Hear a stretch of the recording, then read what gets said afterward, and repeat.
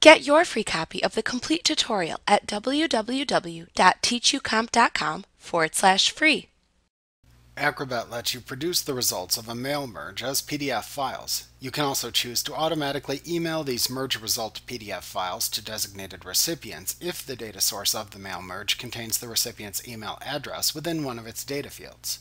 If you do not have this information within a field in the associated data source of the mail merge document in Word, you can still produce the results as PDF files regardless. To produce the results of a mail merge document in Word as PDF files, which you can automatically email to recipients, open the merge document within Word. Prepare the merge document as you normally would. When you are ready to perform the mail merge using the document, click the Mail Merge button that appears in the Create an Email button group on the Acrobat tab within the ribbon in Word 2016 through 2010. Note that you can also click the Merge to Adobe PDF button in the Acrobat button group within the Mailings tab of the ribbon if you prefer. After clicking either button, the Acrobat PDF Maker Mail Merge dialog box opens. In this dialog box, enter the range of records within the data source to merge into the document by selecting an option button within the Record Range section. The choices are All, Current, or From.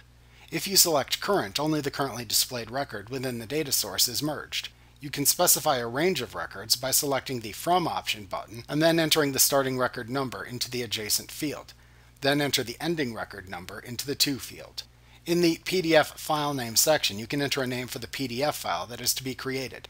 If you do not want to send the file to email recipients, you can then click the OK button. To automatically attach the resultant PDF files to an email instead, check the Automatically Send Adobe PDF Files by Email checkbox in the Email Options section of the PDF Maker Mail Merge dialog box. Then use the To drop-down to select the data field within the Mail Merge document's data source that contains the recipient's email addresses. Type the subject line of the email they will receive into the Subject Line field. You can then enter a custom message for the body of the email into the Message field. Then click the OK button.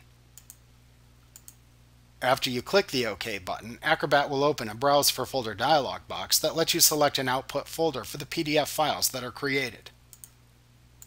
Select a folder within this dialog box and then click the OK button to finish.